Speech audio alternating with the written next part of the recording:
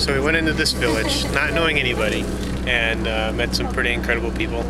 Two guys specifically that spoke English, and they work in England right now, and they kind of translate it for us. So, Jeremy, tell me what you thought, and tell me about these guys. I don't know. You don't know? I'm not good at this. I have to prepare for these kind of things. Need a prepared speech before you can say anything? Before I can like comment on what just happened. You met the guy. It was amazing. We were asking for somebody to speak English or even Turkish. And he came out and he said, "Of course I speak English."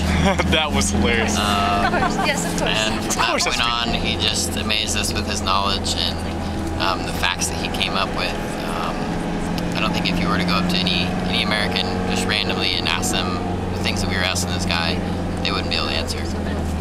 History and how long the people had been there, and population and the age, and it's a lot of information today. So it was really good.